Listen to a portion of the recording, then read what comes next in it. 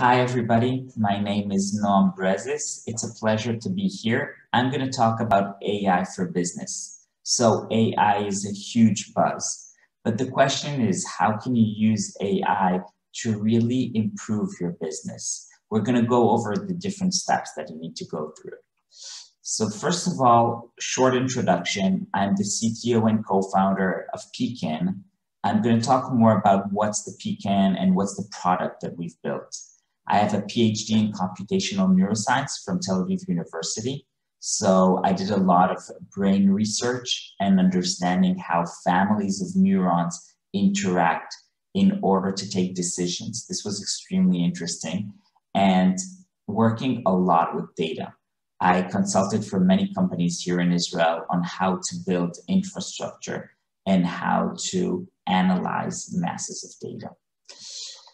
So McKinsey did a very interesting survey in 2020 to understand where companies stand at the moment with AI and what they do with it. So 50% of the companies said that they're already using AI for at least one business questions. You can see here the main areas, and this is, there are so many areas because that's the beauty of AI, right? It's not just one specific thing that you can answer. It's on one question. It's on very different areas. So it starts from product, service operations, marketing, human resources, supply chain management, all over. And this is very, very exciting. Now, what they saw in the survey, they asked the businesses how well it was working for them. And they didn't talk about, metrics of the model. That wasn't the question. It's how much percentage their business saw an improvement. And you can see here the white areas is when they had an increase of more than 10% in their KPI or in their revenue. And you can see here light blue is between 6 and 10% and blue is beneath 5%. So you can see that actually having high value, which is above 10%, is not as easy. And you need to really know what you're doing when you're using these AI models. So of course, this is, on one hand, this is very exciting because we see that, more and more companies really see value. But this is also, an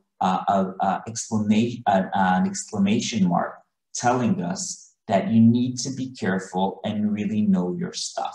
So what do we need to know and how we're going to build our AI model? So first of all, you need to have a team. And it's not just about having good data scientists. That's not the story. You need to have the whole team there. So you need to have your business, you need to have your data science, and then you need to have, your development team working very closely in order to have on one side, understanding what you want to do, then building the model, and finally having this in production and having the code running out there.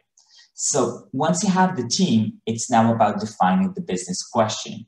And this is just a bunch of, very classic models. So if we're talking about customer journey, you can have on one side at the beginning when you're talking about user acquisition, where you want to really quickly have a prediction of high valuables these customers are going to be. And if it's worth, the effort. Then if we're talking about monetization, it's really to see conversion, promotion optimizations, understanding how you create money from what you already have and just improve and have better quality.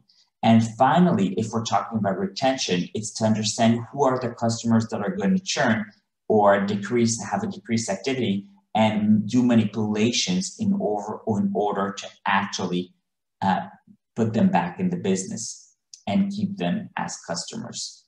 So all of these, are very classic examples. If we're looking more about operational efficiency, of course, demand forecasting is a huge use case, very, very popular. So once you have, your team, you have your business question, they can start and work. And what are they going to do? First step, have the data ready. They're going to organize them. So you'll need to have data from various, data sources combined in just one pool of data.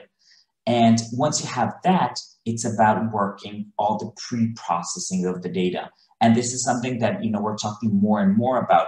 This is around 80% of the work, is to have the data ready. Because remember, these AI models, they can't work with a bunch of tables. They need to have one table, which is very well formatted. And this is something that's complicated to do. So what are the steps? First, you need to have, the data needs to be combined. You need to have these keys, and you need to have the data structured. So this is going to be the first step.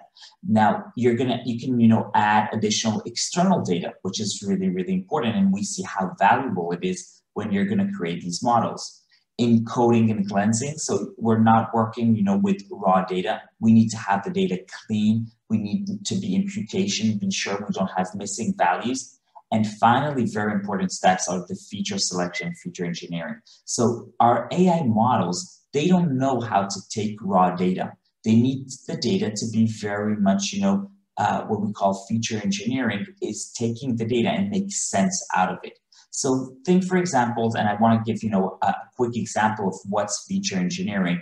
If we're talking about a customer journey and you have the transactions of the customer, it's a huge question. How are you going to push this inside a model? So remember, the model doesn't know how to take many records and just, make sense of them. It doesn't know what to do. It's going to need a specific value. So this is where feature engineering, is a lot about taking data and make sense of it. And finally, we're going to get to, to the modeling and action part, which are, it's once you have your data ready, now you can find the best algorithm. This is what most of people think when we're talking about modeling or, data science work.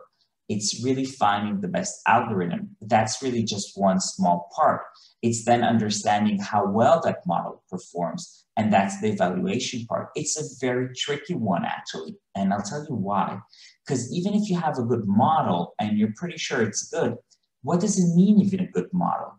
At the end of the day, why are we creating models? Because we're going to act. We're going to do something, right? We're going to use them in order to have improvement in our business. So evaluation of the model needs to be very well aligned with what we want to do in our business. So it's not just a very large evaluation. It needs to be very much specific to the action. This is why I was talking, it's so important to have this communication inside your team with both business aspects and data science. And they need to talk, they need to understand how they're going to work together. And once you have your model there, you're going to have it in production. You're going to use your DevOps team, and you're going to have your model out there in production. And finally, very important, you're going to look at the impact and monitor and check that the model is performing well all the time. So these are the steps. Now, you can imagine that this takes a lot of time, right? I can tell you from our customers that when they did this process, it took between at least a minimum of 6 months, and sometimes it can take even more than a year. So this is, how can you scale? There's so many questions that you want to answer or manipulations that you want to do with AI, but if this is the time that it takes, it's just too slow, right? So this is a quick overview of what's actually the Pecan platform. And you can see that it's on one hand combining data and the business question. And so when we were thinking, how we think data science needs to be done, we just thought that we need to have a platform where a business analyst or a data analyst, which doesn't need to understand, statistics and modeling, but just knows data and business questions, and now can combine the two in order to create the models. So I'm going to just quickly, show you how it's done inside the platform. So first step, of course, you need to connect your data. So we have these connectors from various technologies where you're just, going to have your connector, and now you have your data connected. Now, you can even have data from various technologies combined together inside the Pecan platform. So we have both servers and files. And once you have the data connected, now it's about the business question. And for example, you can see here various use cases and questions for customer behavior area. For example, lifetime value, high value customers, identifying churn, etc., etc. And if I'm gonna just, click on one of them, I'm gonna go inside what we call the builder, where it's actually a place where we're building the models. And you can see here that all we have to do is just, connect to the data and drag our tables down into the canvas. And once we've done that, of course, we have some configuration, that we need to do, very simple steps. And our model is ready to be trained.